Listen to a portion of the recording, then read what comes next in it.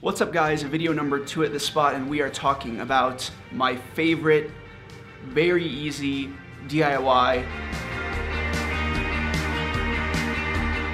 I wanted to say favorite sweatshirt, but it's also a DIY. It's really simple how to make a super cozy, thick sweatshirt full of attitude. This is what I wear when I skate, when I drag myself to class, and it feels a lot heftier. The inside face of a normal hoodie, it isn't nice. I'm gonna go ahead and say it. I prefer something starchier, something thicker, and this is a really quick DIY to create something that is like, let's say, like a Vetmont hoodie where they have the double layers, the sexual fantasy, something like that. And all you need is a sewing machine, 2 hoodies, and here we go. I have 2 Carhartt hoodies here, both size XL. I think I could have sized down to a large, but these are really engulfing, really consuming, huge, which maybe your taste and maybe isn't, whatever.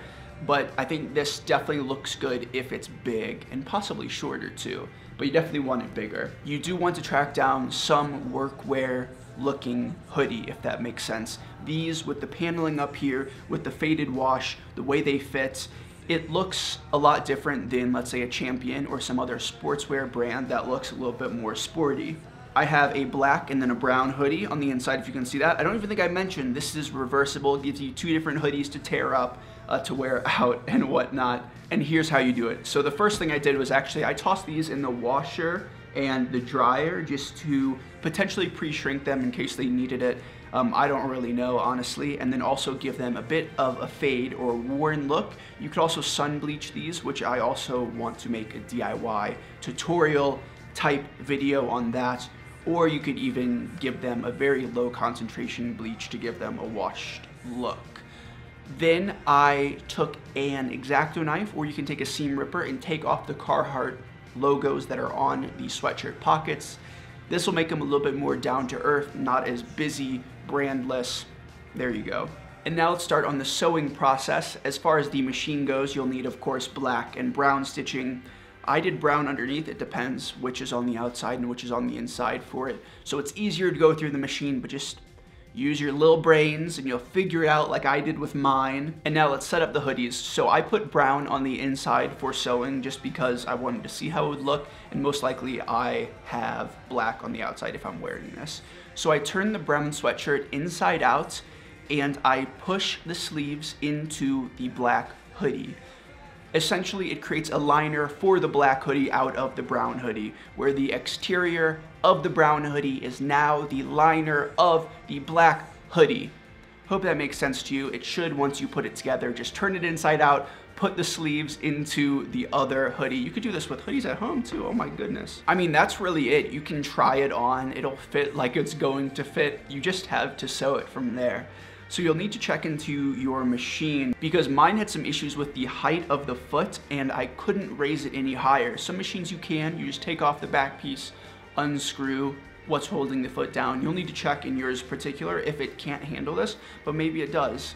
Mine didn't, so what I did was I pinned up the hoodie, found out that it couldn't fit under the foot, and ended up just having to sew it about 1 inch in, if you can see this on the brown right here, which is totally fine. Initially, I wanted to sew it right along the zipper so they stayed really close and you didn't get this space in the middle, but it really isn't too bad at all. It never really flaps open or anything like that, and it almost has this cool quilt-like look, if you will.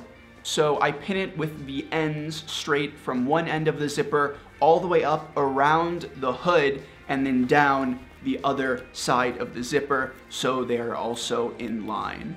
The whole time I'm about 3/4 or 1 inch inside of the zipper. And then you can do that same thing for the wrists, which, where are mine? Oh, it's inside out. You can do the same thing around the wrists and around the bottom of the hem, just above the elastic or something like that, to keep those together as well.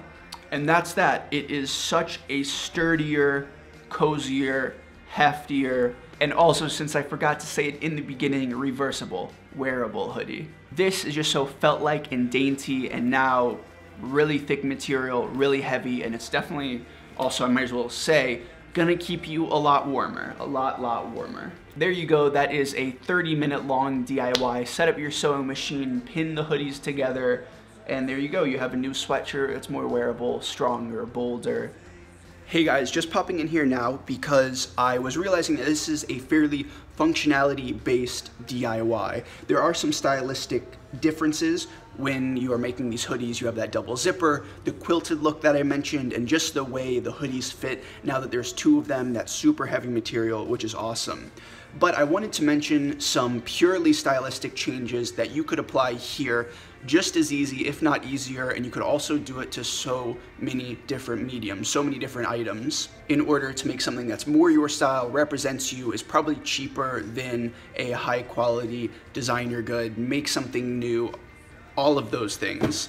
And the first thing that comes to mind with these hoodies in particular would be some sort of hand embroidery or stitching using, let's say, a red contrast stitching. You can hand needle it, some crossing going on around the zipper, around some different seams, making it a lot grittier, a lot more aggressive. This is something that Undercover used years back, and you can still go after it so easy. Purely embodies that punk DIY spirit. Alongside that, you can add pins, add studs, screen print. I mentioned earlier sun bleaching or giving these a little bit more of a worn look. I'd love to make a DIY regarding that. You could do some sewing alterations, make the hoodies shorter so they really have that wide, engulfing sort of look.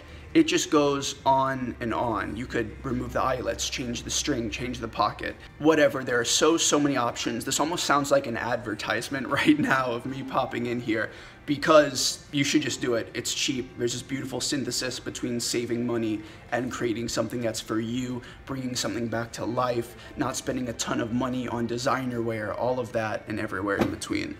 So let me know if you guys have any other ideas down in the comments so myself and other commenters can go check out what you guys are recommending. And yeah, let's get back into the video, I guess. And that's it. Hopefully you guys liked hanging out today and checking out this DIY. I'll leave some links down in the description as far as the sweatshirts I used go, and maybe some different options. But that's it. Hope you guys enjoyed, and until the next video, everyone do me one last favor. Have a good day for me. I'll see you on the next one. Peace out.